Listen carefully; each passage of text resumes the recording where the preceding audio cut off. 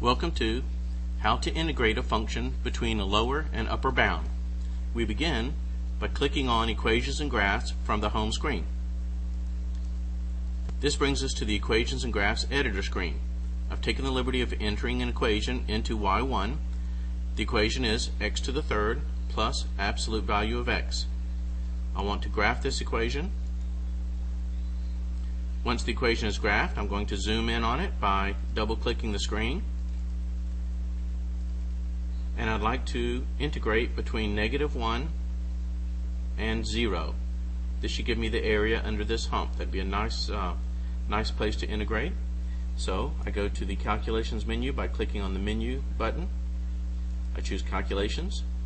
I choose the last option, the integral f of x between lower and upper bounds.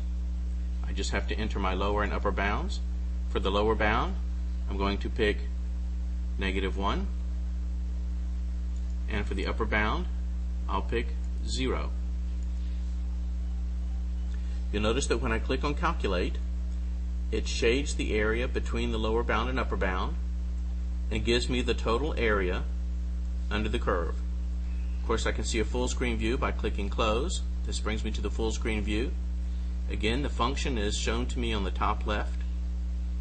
On the bottom left, the words integral of y1 on the interval -1 to 0 is 0.25. So this would be the area under the curve as shown by the shaded region.